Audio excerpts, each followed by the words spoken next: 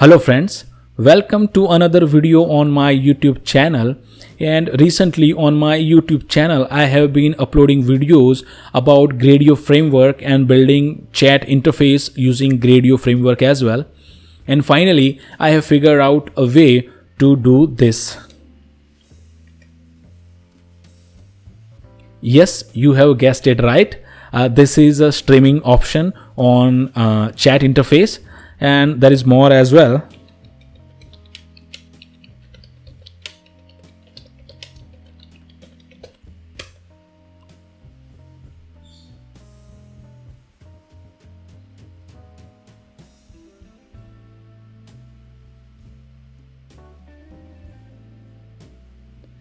Yeah, you can see that it shows the code and there is a copy button as well. So let's get started and build this beautiful interface.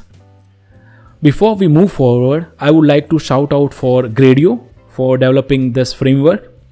With the help of Gradio, you can build demos for your machine learning or artificial intelligence model very easily with minimum lines of code.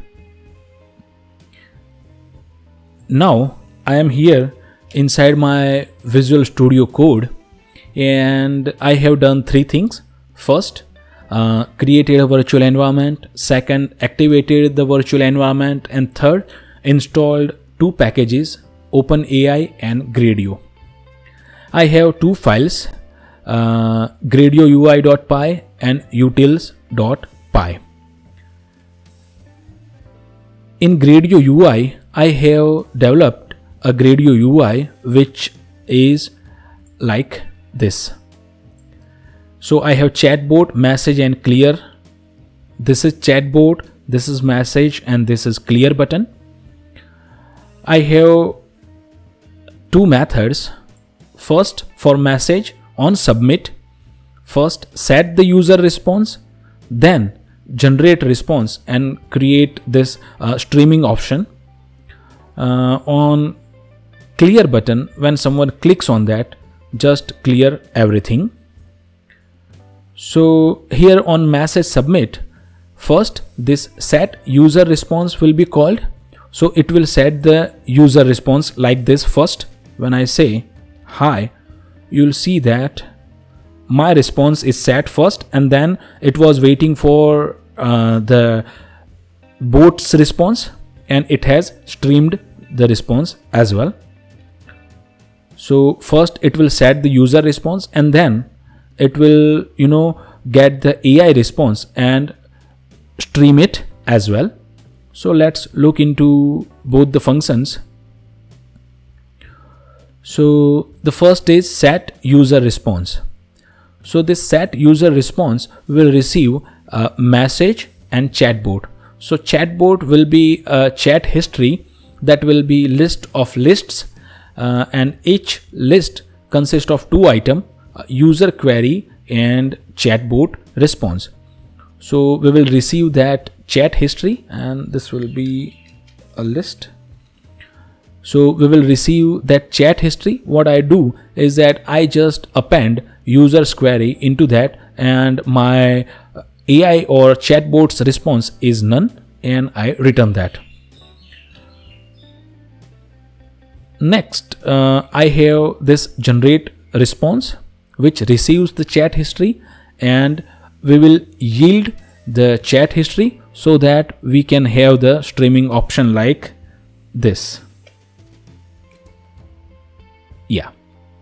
So what we will do is that first we will generate messages based on chat history like this. So if we go to Openai API documentation, Openai API references, and if I go to chat,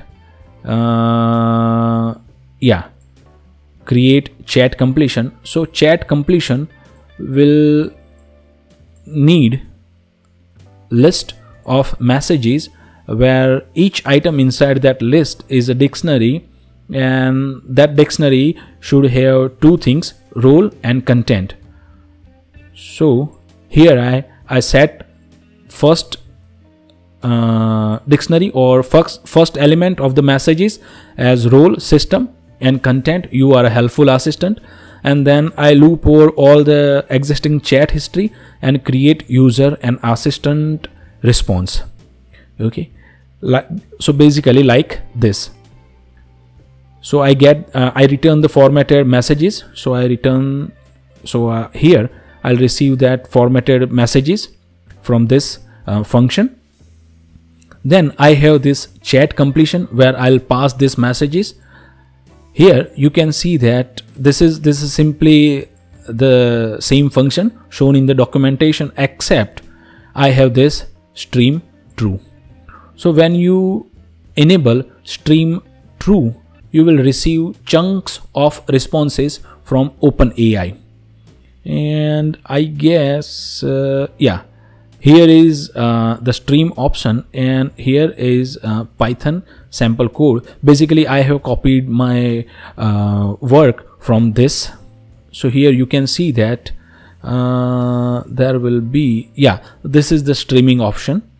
So with the help of this stream true, you will receive chunks of response from OpenAI, and then you can, you know, collect those chunks and put it into a list. So that is what I am doing here. I collect the chunks and push that content of those chunks into this collected messages, and I return that list. So this will be a list. Now finally what I do here, that I receive all the chunks in a list. So I loop over that, and what I do is that I append those into chat history -1, that is the last conversation, and 1, you can see here 1 means the bot response, and I append that and I return the yield. So that means, you know, this chat history will receive information step by step, and it will, you know, let me something like write, let's say, tell me a joke.